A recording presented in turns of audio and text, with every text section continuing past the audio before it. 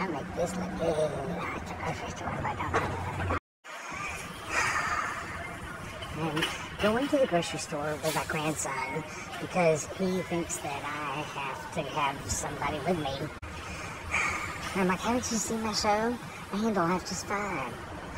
Until that happens, and it turns into a man. But that's definitely a Fridays with Berniece kind of show. Well, here we go. Alright, so it'll be nice. I gotta take my grandma to the grocery store. We're gonna go here and we're gonna buy lots of foods and stuff. Here's the grocery store. Yeah.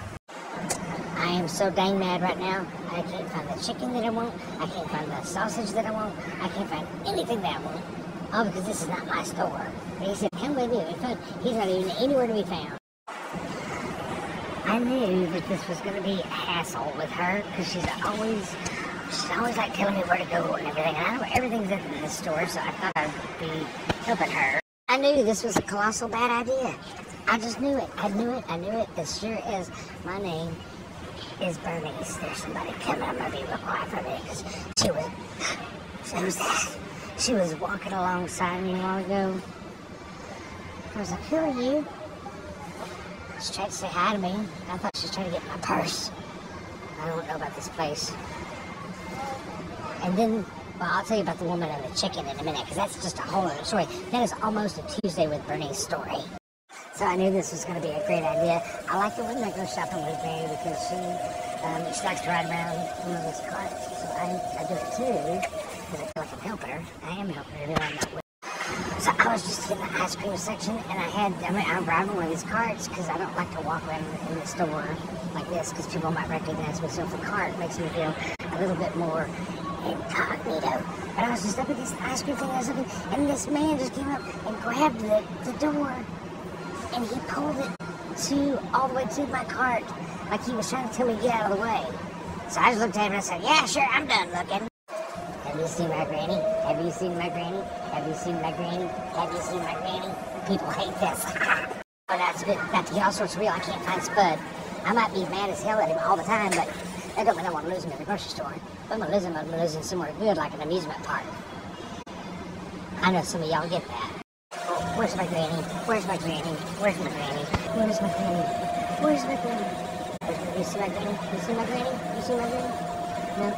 Spud! Spud! Spud! Spud! Spud! You seen Spud? Have you seen Spud? Have you seen Spud? Spud, get out of my way. Have you seen Spud? Now get out of my way. I know what I'll do. I'll play a game that my friend Kenny and his mom used to play all the time. Hang on. Marco! Polo! Marco! It's so bright here. I know he's close by. Well, I know Granny's close by, and we had a backup plan that if I couldn't find her, I'd look over by the can openers and the dish rags, because she buys one every time she goes to the store. She's got like 700 of them. That's a lot of dish rags. And somehow we did it. We got back in the car. It's so fun finding you, though. I couldn't find you at first, and I thought, well, if he's not over in the toys, we had that section marked side for ourselves as a plan B to meet by the can openers and the towels. So here's the only problem.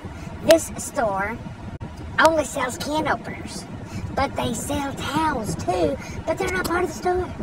They're like from a bikini shop or something. So it was very, very confusing. I might have tried on a bikini. That's what took me so long. I'm sorry, Spud. Granny, it's always good to see you in a bikini. You remember that time that we snuck over to that apartment complex and we got in their pool? And you was wearing a bikini and fell apart and they called the police? That's what that always reminds me of. Wait a minute, Granny. Look, wait. Oh, there he is. There he is. My cute little Spud. Wait a minute. I'm talking to myself again, aren't I? It's awfully bright out here. Oh, shit. Oh, Spud, do you remember the funniest things? You are so... Yeah. I remember that day really, really, really well. It cost me $750 to get out of the pokey. That's okay. That's what being family is all about, and that's what we do. But Spud, it's been so long since we've seen you. Where have you been? Well, now that you asked where I've been, I'll go ahead and tell you. I haven't been around very much because I wanted somebody in our family to say they went to school. So I went to school to get my